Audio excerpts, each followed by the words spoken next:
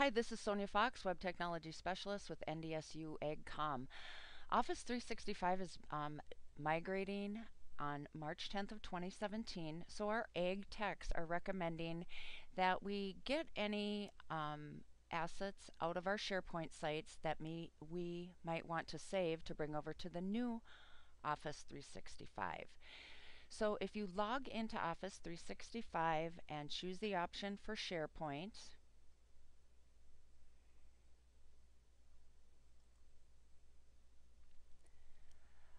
although I don't own any of these sites, 3 SharePoint sites have been shared with me. A couple from Chris Holt, including a new staff orientation, and also Elizabeth shared with me a site with NDSU Publications.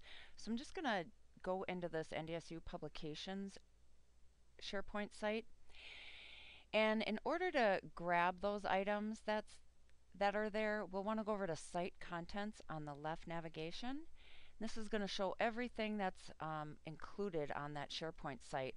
Mostly pay attention to anything that's in one of these yellow folders, like don't worry about the microfeed, the Power BI, site pages, and so forth. We just want to get the following files out of the folders that can be named documents, or if you use form templates or site assets. Now, although style library is a yellow folder, we don't need to worry about that. So what I'm going to do is I'm going to go into the documents folder, and we can see that all the documents that have been shared with me by Elizabeth in this publication site. So instead of clicking on each one, we do have this option up here next to the name field where we can check the box. It's going to grab all of those documents. And what I can do is download these documents, basically take them out of SharePoint or download a copy of all these, and I can keep it on my computer. Note that it's going to save these files as a zip file.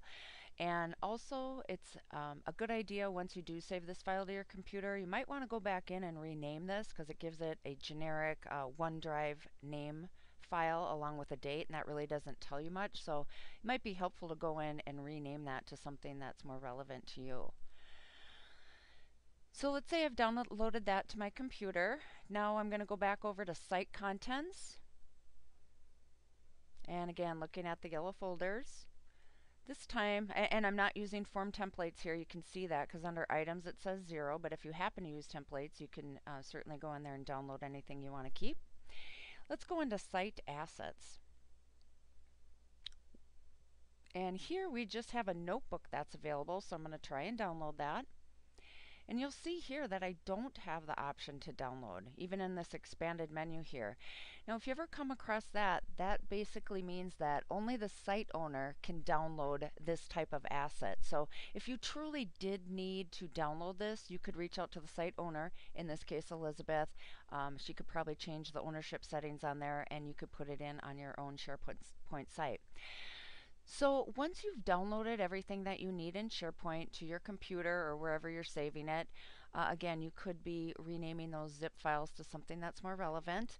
But once the migration takes place in March, you could go into your new SharePoint site and re-upload those. If you have any questions about SharePoint, we will be coming up with more information.